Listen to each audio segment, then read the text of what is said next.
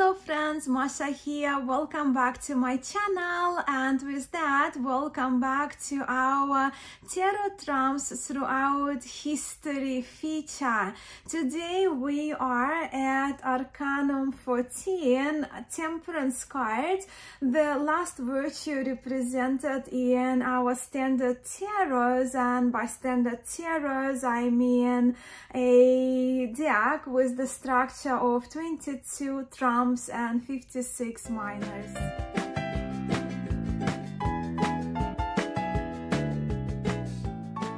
As you know from my previous features on Justice and Strength cards, I very much love my virtue cards in tarot, well, along with the celestials, right? I love my star, sun and moon cards as well, and I always pay attention to those cards, especially before acquiring a new deck. As we discussed before, whether you follow the main traditions, right, Tarot de Marseille, Rider-Waite-Smith, or Thoth lineages, there are 3 out of 4 cardinal virtues represented in those, what I call standards, right, standard packs of cards, and they are, of course, Justice, Strength of Fortitude, and Temperance, which, of course, sometimes get renamed. Now, every time I talk about virtues and tarot, I love bringing out my beautiful Montaigne Laddenspelde tarot key, which is a 50-card tarot key, very unique tarot with utmost beautiful Renaissance style images, which I absolutely love. But yes, this tarot key actually has all 4 cardinal virtues represented. So here we are with the familiar Justice, Strength of Fortitude, Temperance, and Prudence being the 4th of the cardinal virtues. And as I mentioned in my previous Justice and Fortitude videos, while many assign biblical connotations and references to cardinal virtues, they actually were first meant to be philosophical and are attributed to Plato and also to Aristotle, who was a student of Plato.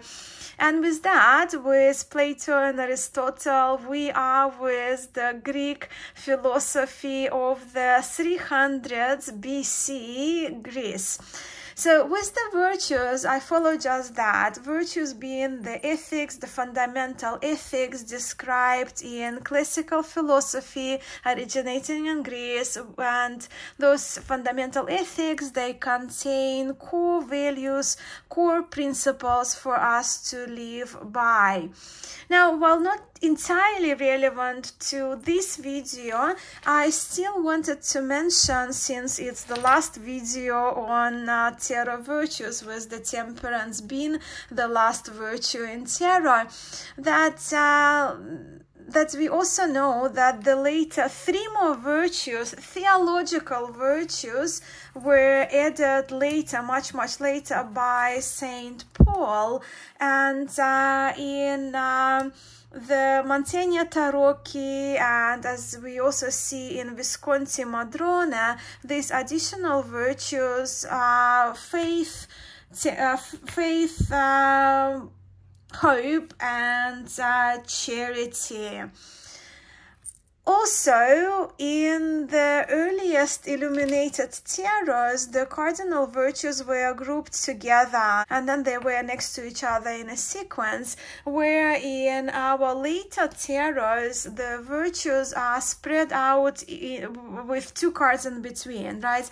So we have Arcanum 8 as a virtue, then 9-10 Hermit Wheel, then we have Arcanum 11, which is Fortitude, Force, or Strength, and then we have Hangman and Death following it, and in 2 cards we are with our Temperance, the feature for this video today. Of course, same numbering follows in RWS, it's just more the Justice and the Strength, they were switched. So we have 8, 11, and 14. Alright, so now let us have an up-close look at the portrayal of the virtue of temperance, beginning from the 15th century, beautiful illuminated tarots, and progressing all the way through into the 21st century. So today we commence this historic segment with the temperance from one of the earliest 15th century illuminated Ercole d'Este tarocchi and so-called Charles VI tarot. And these two cards are just stunning in my view. Charles VI figure is painted here with a scalloped spider web resembling halo, which used to be a symbol representing virtues during the medieval times. And while this large card, while this temperance belongs to the Visconti Sforza tarot, as this card was the one that was painted by a later artist, I am featuring it after these two beauties. Now, with these cards originating from as early as before maybe slightly, well, yeah, this particular card a little later, mid 1400s, these cards, they set a model what the temperance would look like in tarot for the next 6 centuries, with minor deviations of course, but mainly with the temperance figure usually depicted as a young woman shown pouring liquid from one vessel into the other. As we will also see, for most part, those pictures, they would have handles, but sometimes they would be represented as cups.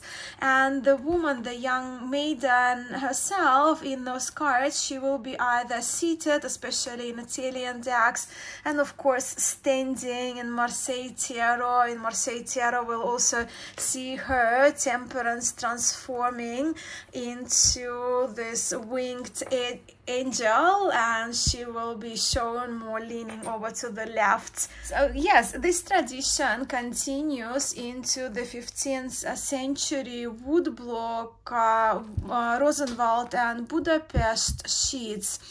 Now this card, the Budapest one, the original of it only has the top part surviving, and this is of course the restored version that I'm showing here. And these two temperance cards, they are just holding their vessels in their opposite hands. And we will see this variability right in Italian tarots especially. Also, as you can see in these cards, the temperance cards numbered 6 and 7, and this is due to, as I mentioned before, in the older Italian decks, the virtue cards, they were clustered together after key 5, the Pope card, in the earlier Italian decks. And now this is charming temperance from the 15th century Minchiate Florentina in its restoration, and here the vessel is on the ground, also the feature that is present in some of the historic tarots. Now to Paris, where the Olympics are taking place right now. I actually love practicing predictive tarot readings on the subject of which team or which person would win in a particular sport competition. Love doing those readings, not relevant for this video though. But so yes, we are here with 3 cards from the mid-1600s Paris. And how different these 3 from each other, aren't they just? So here, the first one, we are with the Anonymous Tarot of Paris, and of course here we observe a deviation from what we have seen so far, as this Temperance only holds one jug onto which she is holding with both of her hands, and she is pouring water onto the ground, into the fire. You can see flames of fire here, into the fire that she seemingly is trying to put out. And then here we are with one of the popular Marseille tarots, earliest Marseille tarots, Jean Noblet Tarot de Marseille. We are back with the familiar figure of a woman pouring the liquid from one pitcher into the other. Only that in Marseille Tarot, in Marseille Tarot tradition, we see that Temperance as a virtue is transformed into an angel, as she is given angel wings. And then here we are with Jacques Viville, and we see that this Temperance is given a scepter, and she's only holding onto one jug with one of her hands, from which she's pouring onto the other one on the ground. Also, that unique feature of this tarot, of the Viville tarot, and of course Brussels Rouen decks later on, that there is a ribbon here in front of Temperance, on which we read in reverse Sol Fama, which translates only fame. After death, only fame advances. And this ribbon with a saying links this Temperance to Petrarca's poem called I Triunfi, the Trumps, in which temperance or fame triumphing over death, right? It comes after the death cards in tarot, and it triumphs after over the death cards. So yeah, they're the three from about around the same time, around mid-1650s Paris, but we do see the same pattern, as I mentioned, Brussels Rouen, right, in the later Belgium, later 17th century tarot, in the Baudet tarot. This one goes actually one in between.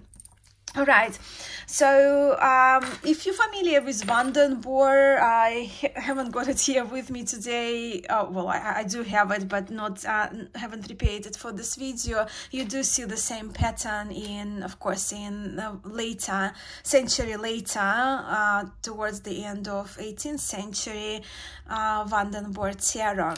But this is the beautiful engraving, later hand-colored by an perhaps unknown artist. This is the beautiful Giuseppa Temperance card from the beautiful Giuseppa Mitelli Tarachino, and this version that I have is handmade on the most delightful laid paper with the Rivaltini border, so it's like folded over borders, right, from the back, folded over and glued by hand. One of the most delightful decks in my collection, and the colors and the engraving itself is just very, very delicate. I do have an extensive video on this incredibly exquisite Mitelli Tarocchi. Now, these two cards I have today from the 18th century Jean Payen and Nicolas Convert tarot. So they are the representations of type 1 and type 2 Tarot de Marseille. Being a Tarot de Marseille lover, I of course find both of them very appealing, and these two cards, they continue Tarot de Marseille tradition with the winged Temperance, as we have seen in this restored Noblet.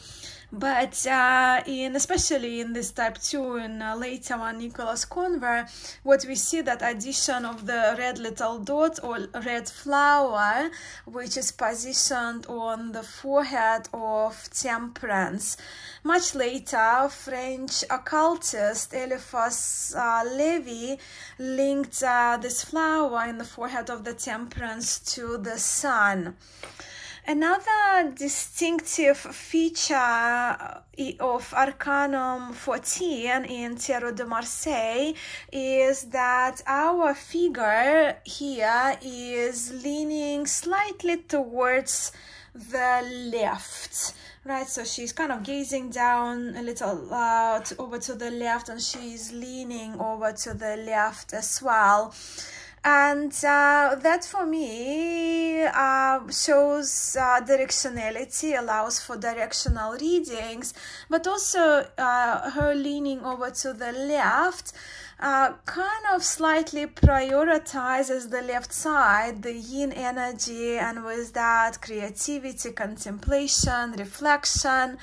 But look, I will talk more about how I understand this Arcanum in my Temperance favorites video in a few days' time. Next, these two examples are from the 19th century. So this is Besançon, Jacques Abjurga, Tarot de Besançon, and this is the Gassman Tarot, François Gassman, Swiss Tarot. So Besançon area of France, very close to Switzerland, right, and the Swiss Tarot. I only did a video on Jacques Abjurg just a couple of days ago, and this tarot is very quickly becoming my everyday carry tarot, and the backs are just absolutely delightful, those marbled backs. And I very much appreciate if you you've seen the previous cards before, but this card features more than usual embellished pictures, which to me is a nice detail, nice fresh restoration. And of course, with this Gassman tarot produced by Yves Renaud, the colors in this tarot are absolutely delightful. Moving on, so here we are moving with twos, right, with two Italian tarots, both later 19th century Piedmontese tarot and Milanese, different regions of Italy. This is Edoardo Dotti tarot, and this particular Temperance, the Dotti one, is so peaceful and measured, and the colors are soft and almost pastel green here. I adore this card. But as you can see, these two Temperance cards follow the Marseille tradition. So these two Temperances are winged, although the Dotti one has some headpieces there added as well. Then we are with similar period, the late 19th century, but now though with the occult, with one of the earlier occult tarots. Of course, this is Oswald Verse tarot, the earlier version of it dating 1889, very Marseille style card visually, with the Hebrew letter Nun added to reference Kabbalah. Then, of course, as you would expect, featuring the classic historic decks, here is Key 14 from the 20th century Wade Smith tarot, and in this card we see a male angel with one foot on the ground with and the other dipped in the water, linking this figure to Archangel Michael, who in the book of Revelation is described standing with one foot on land and another in the sea, with the rainbow on his head, where in RWS we see the sun shining from his forehead, creating this halo around his head. But where the rainbow is concerned, here we are with the tarot, with this card, which actually predates Thoth's tarot by 20 years when it comes to its publication. So this is Temperance from Shabuso Tarot, also known as Tarot of the Occult Energies, in its restoration and republishing title by Giordano Berti of Rinascimento Italian style art. But here we are with the angel who is doing his magic and creating the rainbow, right? Pouring the rainbow from one picture into the other. And now to the last card, which will finish our excursion into the progression of Temperance cards and tarot. So this is, of course, 20th century thought, which was, I trust from memory, originally published in 1969, right? So yeah, 1969. And of course we know very classic tarot with the wonderful artwork by Lady Frida Harris under the guidance of Aleister Crowley. In here we do see different Hebrew letter attributions. So Nun in the occult tarot, Worth tarot, and the Nun, of course, was the letter that was assigned to Temperance by French occultist Eliphas Levi, where the Golden Dawn, they changed that and they assigned Hebrew letter Mem to Temperance card, and thus also this card is renamed Art. And as we can see, it's packed with much of symbology, as we would expect from Thoth Tarot. Alchemy galore in this card also, but then this Temperance and well, Temperance in general, really, like all temperances, Temperance card, what I'm trying to say, is the alchemist of a tarot deck. So these are the historic representations I have prepared for you. Now let's have a look at a few of the contemporary iterations of the Temperance card in tarot. So here, rainbow is tempered with in the Gaian tarot, and such a serene, beautiful card we have in the tarot of the mystical moments. Here we are with the crone walking walking on a little green path between fire and ice, touching both. And the idea of this middle path, right, so walking the middle path, continues in the, well, middle path card, Temperance card from the wonderful Buddha tarot, which is one of my favorites for sure. Then Happy. We're here with Happy, the Egyptian god of the Nile River and floods, representing key 14 in the Egyptian Nouveau tarot. And this is the Temperance card from Fyodor Pavlov tarot, and we see here that the artist is intentionally depicted more masculine figure here, and this Temperance card exuding this gentle masculinity. Now this is more of a zoomed image of Temperance from the Ehrenberg tarot.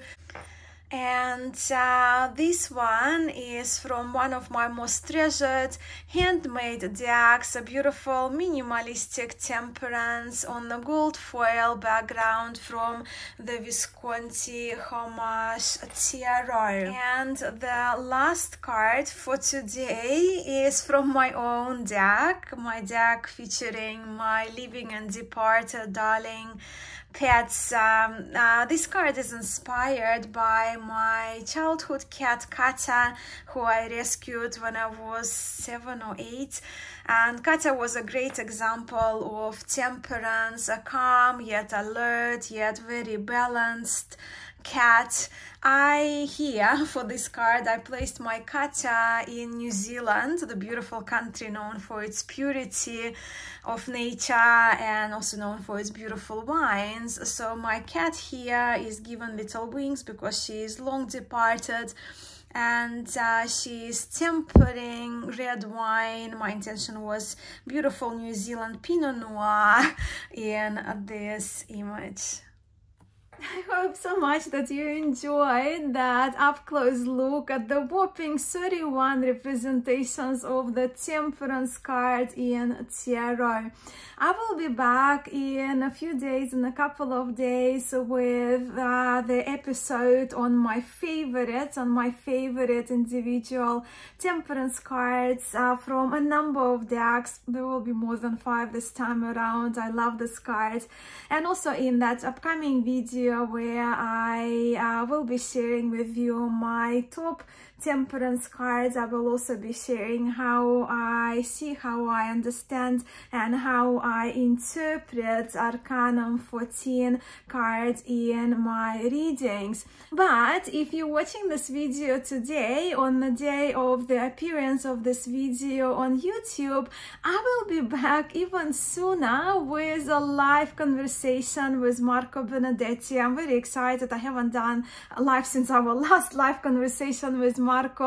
But yes, Marco, of course, as you know, one of my favorite card makers based in Rome, and we will be back to chat about his most recent creation, his most recent Visconti Madrone tarot, and this tarot is very exciting.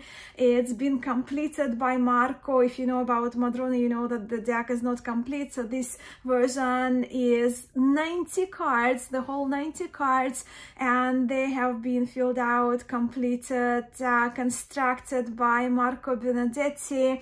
And I will ask Marco about Virtues too, because this little treasure has all 7 of them. But until then, I'm sending much love to you all. I hope to catch you live this Friday for Northern Hemisphere. I'll link a link Saturday morning or early Saturday morning for us in the Southern Hemisphere. So I hope to see you then or in my next video. Ciao!